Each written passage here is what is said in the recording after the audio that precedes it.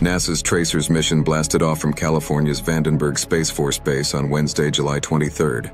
This mission aims to study space weather and its potential threats to Earth. Tracers stand for Tandem Reconnection and Cusp Electrodynamics Reconnaissance Satellites. The mission involves two small satellites orbiting Earth's polar cusps, funnel-shaped regions where the planet's magnetic field interacts with solar wind. Space weather, driven by solar activity like flares and coronal mass ejections, can disrupt satellites, power grids, and communication systems. Tracers will investigate magnetic reconnection, a process where solar and Earth's magnetic fields collide, releasing energy that fuels space weather. By analyzing them, scientists hope to improve space weather forecasting and mitigate risks to technology and astronauts.